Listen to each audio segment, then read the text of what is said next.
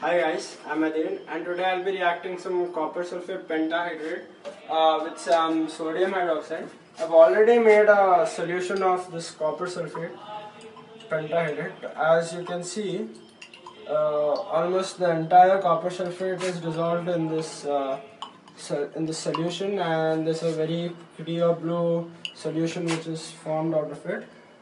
And then I'll be adding some sodium hydroxide to this.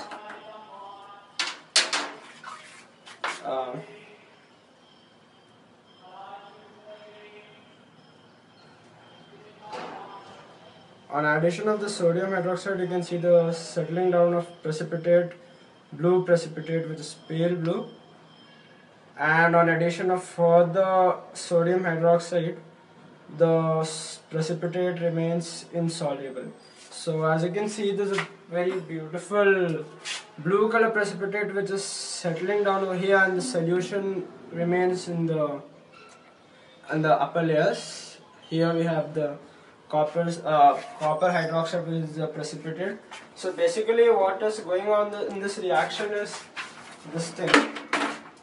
Basically we have copper sulfate reacting with 1 mole of copper sulfate reacting with 2 moles of sodium hydroxide, giving rise to 1 mole of sodium sulfate plus another mole of copper hydroxide. This copper hydroxide is this precipitate, blue color precipitate, which is being settled down, and this sodium sulfate remains dissolved in the solution.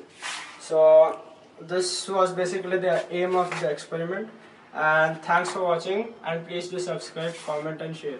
Thank you.